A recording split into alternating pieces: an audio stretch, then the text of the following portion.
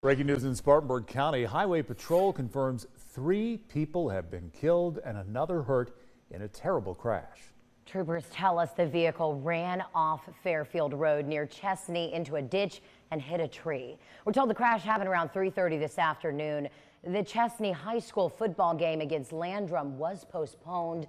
The principal sent a message to parents about a terrible tragedy that struck the community.